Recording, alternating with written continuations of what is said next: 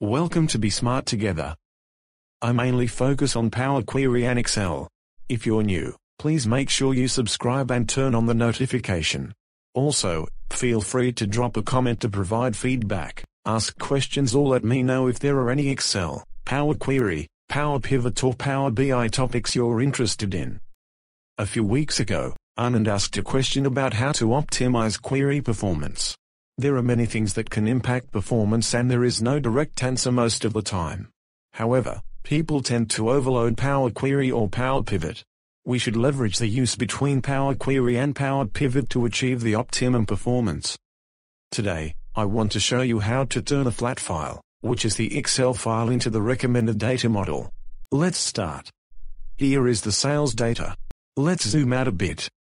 When we deal with data in Excel, capturing everything in one worksheet is common, because it is handy. Highlighted are columns containing repeated information. Those are not the transactional information, but more of a lookup information.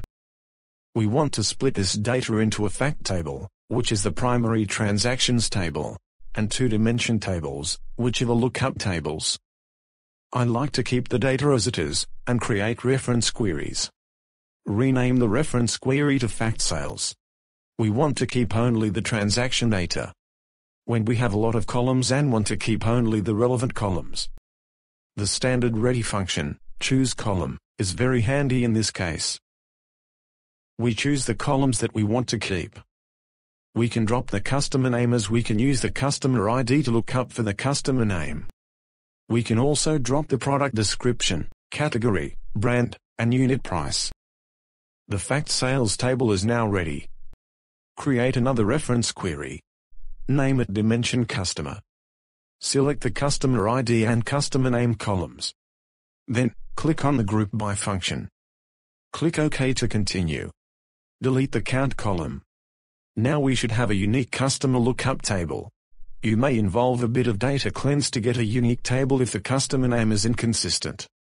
Let's create our last reference query. Name it Dimension Product. We want to select the columns we want to keep. Then click on the Group By function. Select Average for the operation, and then select Unit Price for the column. Name the new column, Unit Price. You may want to do it differently, as long as you transform the data into a unique lookup table, which is no duplication. Save the queries and return to Excel. Before we process further, go to the Power Pivot tabs. If you don't have it, then you will need to add it from the add-in. To load the data into Power Pivot, right-click on the query and select Load To. We need to check this little box to add the data to Power Pivot. It is known as Data Model. We need to repeat the same process to add the remaining queries to the data model. Only one more to go.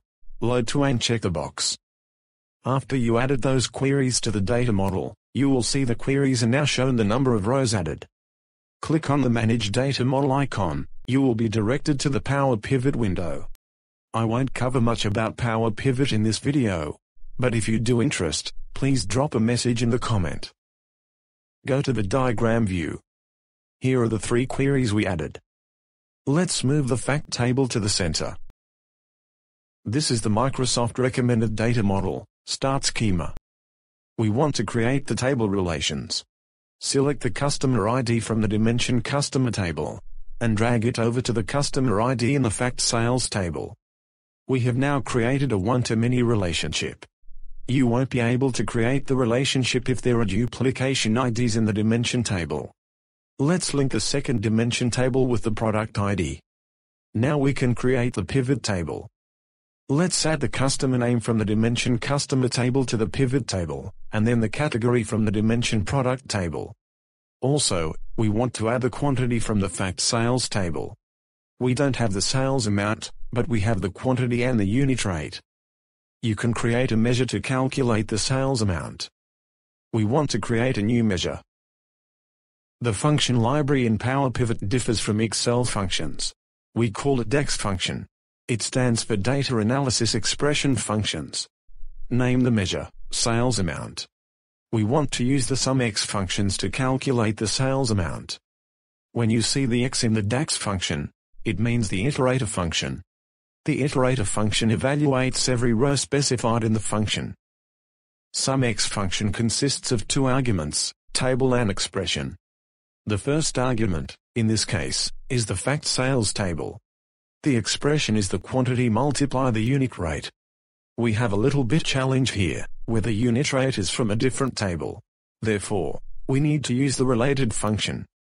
The related function can be used when there is an established table relationship. Now we can use the unit rate in the calculation. Add the newly created measure to the pivot table. Instead of calculating the sales amount in Power Query, it is much more efficient to write a DAX code if you want to have better query performance. Thank you for watching, and I hope you find this video helpful. Please don't forget to click like if you like the video.